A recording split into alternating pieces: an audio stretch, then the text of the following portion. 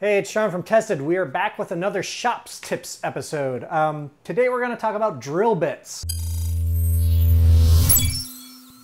So I am not going to even scratch the surface of how many different types of drill bits and drilling mechanisms are out there, but these are some of the highlights and the ones that I use a lot, and hopefully you'll get some useful information out of this.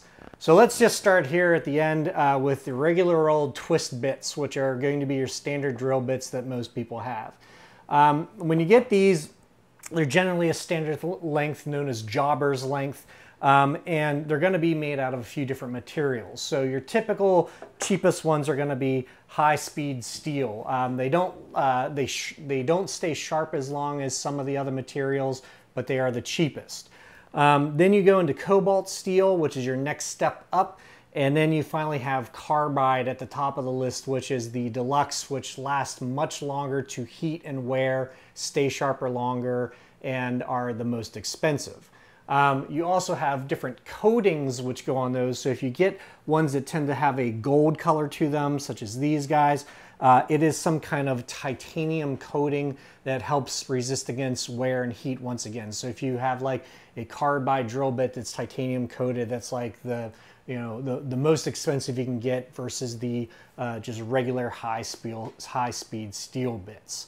Then you're going to have different drill bits and different cutting mechanisms for different types of materials. One of my specialized ones that I like a lot are the wire gauge bits. So we have the fractional standard bits. The wire gauges generally run from 1 to 60 for a general set such as the one I have here.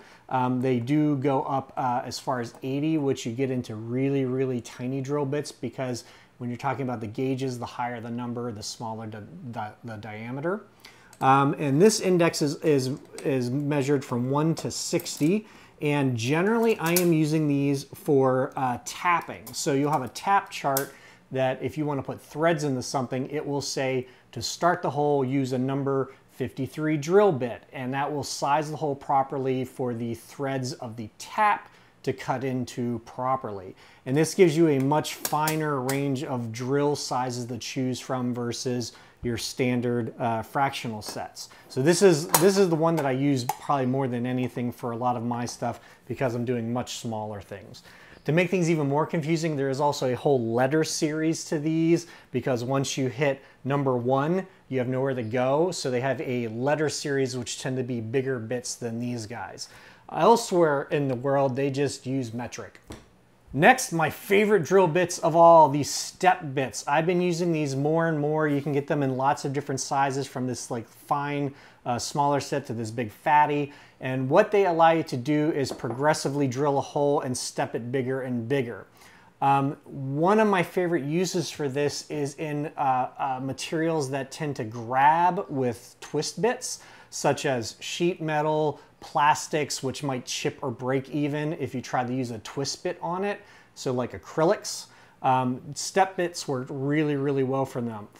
They're also good for if you just need to make that hole just a little tiny bit bigger, you can step it through.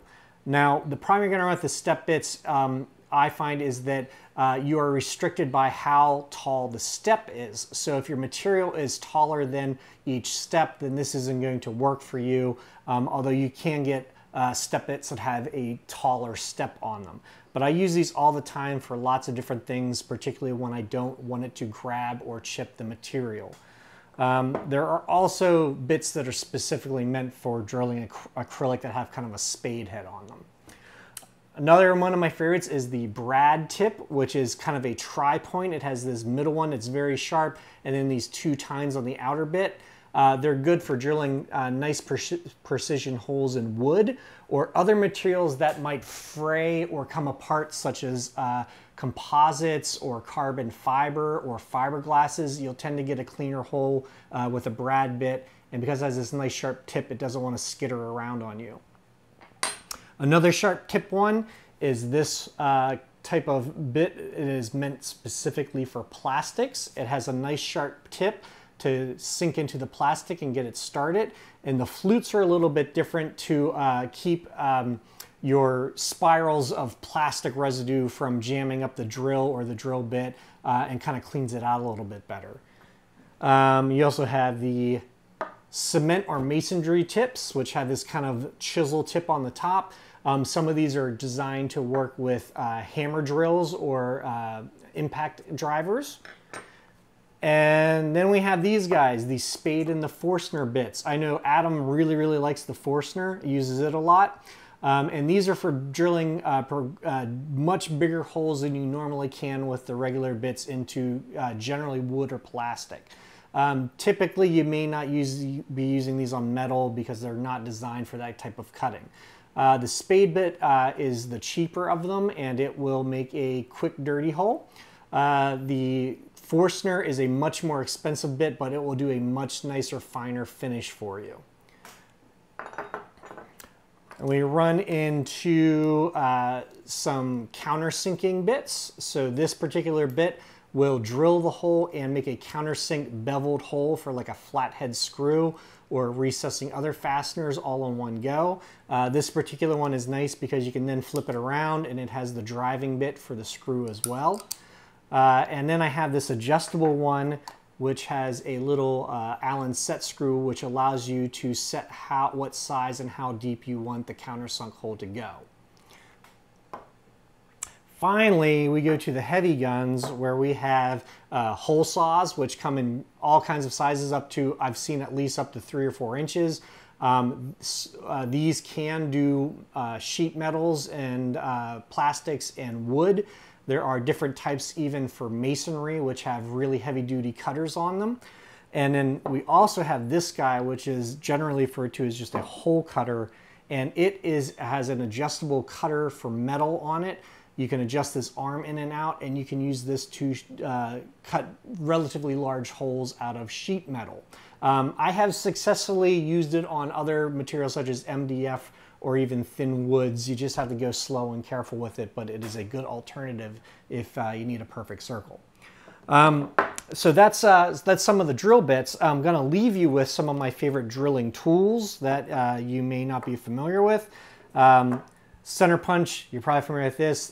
This is really good for just making a little divot in the materials, particularly metals, because if you're trying to use a twist bit right on top of sheet metal, it's going to skitter around on you. You use this to make a divot. This is an automatic one that is spring loaded and will make a little nice hole for you. I also like the pin vise, which are for really fine, small drill bits. If you need to do delicate work and do it by hand, this is a great choice. I like this one that has the swivel top on it, which gives you better control. And then my all-time favorite one, which is a bit of an extravagance. I know Adam really likes these as well. This is a precision driller, also called micro or sensitive drill adapter. So how this works is you put this into the actual drill chuck on, say, like a drill press, and then it has this ball bearing lever which allows you to grab hold of this and then control the feed on the drill. It also goes down to I think this is a number 0 chuck, which means it'll close down on really, really, really tiny bits. And this is great for very fine control and precision drilling. I'll put some links for all of these in the comments, including this drill chart, which I keep on hand all the time. This particular one's from Wood Magazine, and it just kind of gives you a rundown of all these different drills and recommended speeds, which is super important because you don't want to run, particularly drilling metal too fast. You want to use a lubricant, and it kind of gives you a little rundown of this. I have it hanging by my drill press for reference all the time. So we'll put links in the comments for you guys. If you guys have any other particular favorite drilling or hole making mechanisms, please let us know in the comments, and we'll see you next time for the next shop tips.